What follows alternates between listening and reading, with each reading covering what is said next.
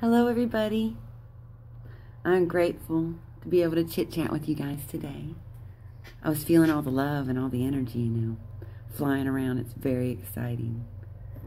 And it got me in a vibration of how all the times that beings or situations have just solve themselves miraculously in my experience, and I would share a story. A couple times in my travels in life, perfect strangers have been nicer to me and more giving to me than people I've known for years. It's funny how that works. I always strive to be that. Loving to all and help if I can, if I'm meant to. I'm not sure which story to tell. There's so many. And by the way, I'm grateful every day to all the beings. You guys, so grateful to you guys. I mean, just, I wake up in the morning with the Nias family song playing in my head. I always have a radio on in there, and lately my first thing in the morning song has been that. So I'd like to thank Jeremy for making such a beautiful song for us. It's just really special, and it's on my head music. So thank you. So that's just one right now example, but there's so many examples of just people who are just total strangers, seemingly. Just doing such beautiful things and not even knowing how much they touch somebody. Okay, when I was younger, I traveled a lot, and I never had a lot of money. But back then, gas didn't cost near as much.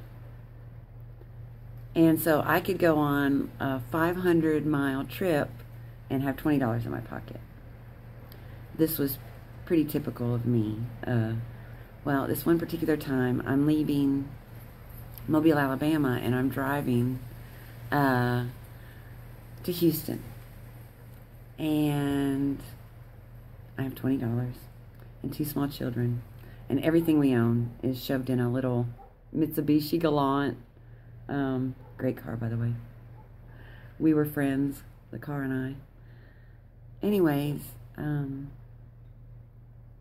I was getting ready to go through Baton Rouge. Now, there's a place where you get off, I think it's 12, and then you kind of go into Baton Rouge, back onto 10.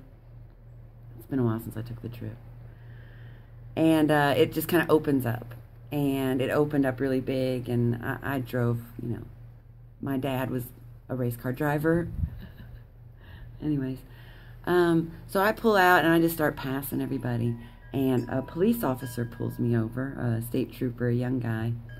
And I was just, I was so annoyed. So I pull over, and I was so rude to the cop. And the cop was trying very hard to be nice to me. And I don't know how, you guys, but somehow he gives me a warning ticket. And I say, great, thank you. And I get going on the road again now. The traffic is starting to really, really emerge as I'm getting into Baton Rouge. And as no sooner as I got going up to about, back then it would have been 55, 60 miles an hour, I had a blowout on my back right tire. And I mean, it just disintegrated. The tire just disintegrated. And there's traffic everywhere, and I'm like in the center of maybe like 4 or 5 lanes, a lot of lanes. So I'm trying to get over and pull it off the interstate with this blown out tire, and just shaking my head, knowing it was because I was so rude to the cop. And I somehow get over it, and it was right by off-ramp.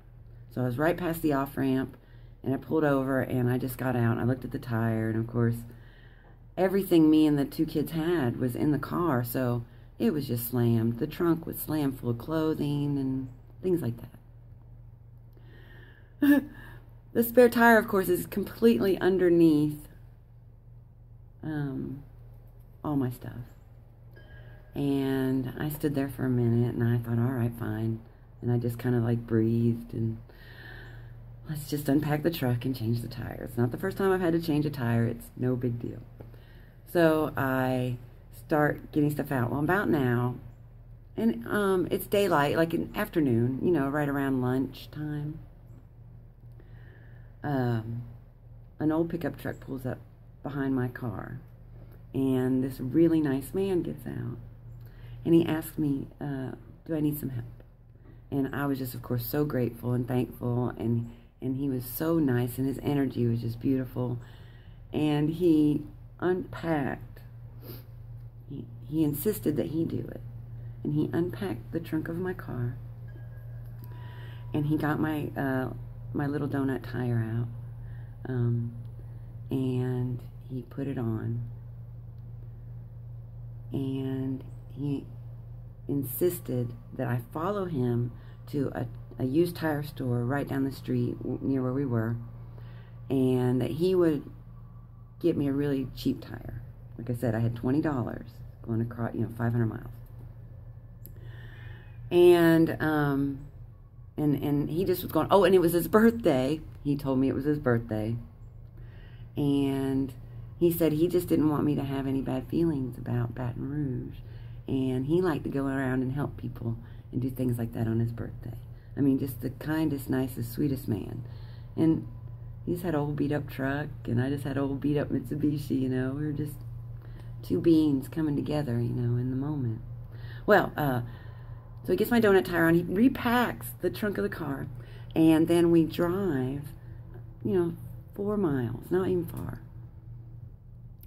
to this tire store, and he just goes in, and he tells me to wait, and they didn't have anything that would work for my car.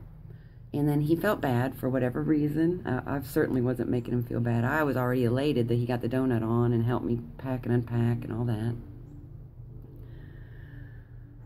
I can still picture him.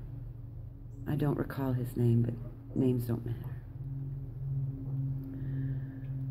I would have been like 24 years old when all this happened. Anyways, he wanted me to follow him to Pep Boys, where, long story short, he unpacked my trunk again. He got out the spare tire. He took, or the original tire, excuse me. He took the original tire into Pep Boys.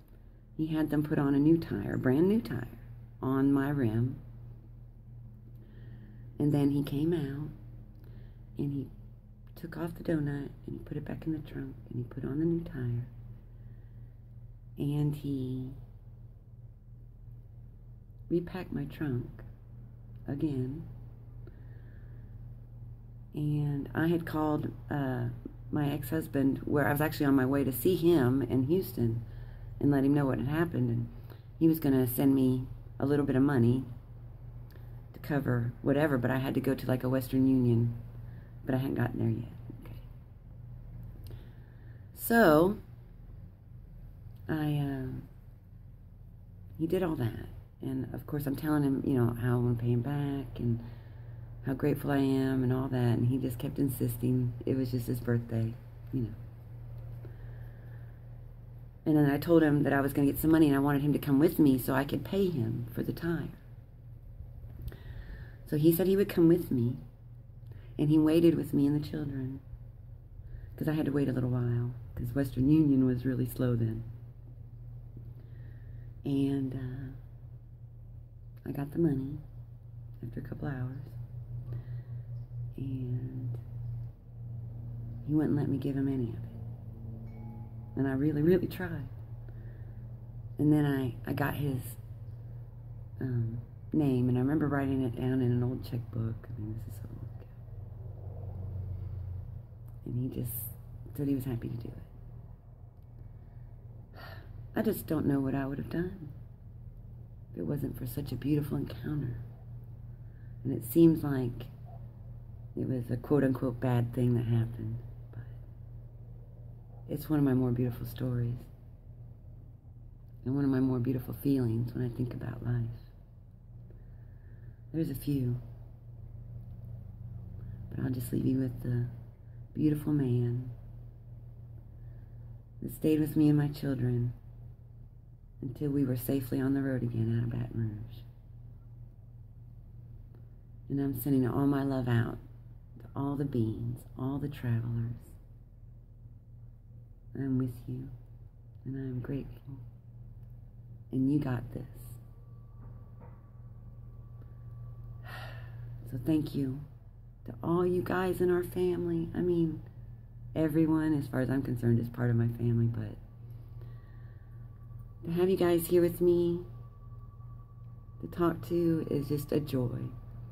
I try to talk to my husband, and he just glazes over, and it's okay that he glazes over, but it's nice. It's nice like this. So thank you so much, everyone. I hope you feel truly how much I love you all.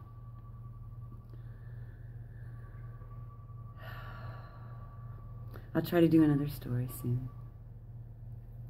Namaste, namaste.